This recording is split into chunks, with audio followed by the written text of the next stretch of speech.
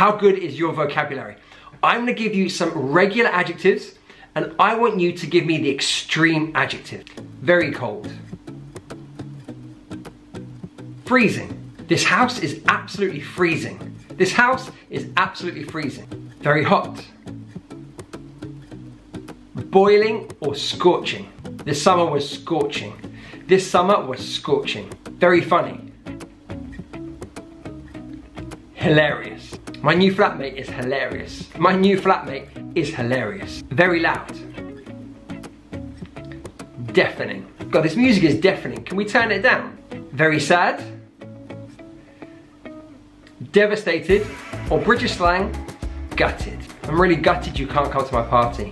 I'm really gutted you can't come to my party. Guys, if you're looking for a course that teaches you fresh, modern British English and connects you to the life and culture of the UK, then look no further than my course, 30 Days to Better English. The link is in my bio, or you can go to my website, shop.eatsleepdreamenglish.com. Very dirty.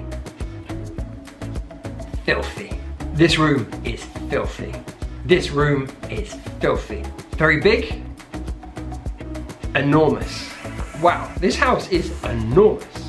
Wow, this house is enormous. Very clean. Spotless. My sister's house is spotless. My sister's house is spotless. Very small. Tiny. Very long. Never ending. Have you watched Titanic? It's never ending. Very good. Amazing or excellent. Oh, these cookies are amazing. Ooh, these cookies are excellent. Very old.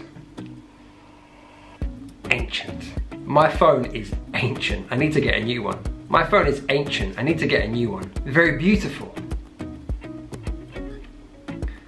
Gorgeous or stunning. Oh, this is a gorgeous day. Oh, what a gorgeous day. Very tasty. Delicious. Wow, this hot chocolate is delicious. This hot chocolate is delicious. Very tired. Exhausted or knackered. That's a little bit of British slang. Wow, oh, it's been such a long day. I am knackered. Very angry. Furious. Uh-oh, our landlord is furious with us. Very scary. Terrifying. Don't watch that film, it's terrifying. Don't watch it. Very interesting.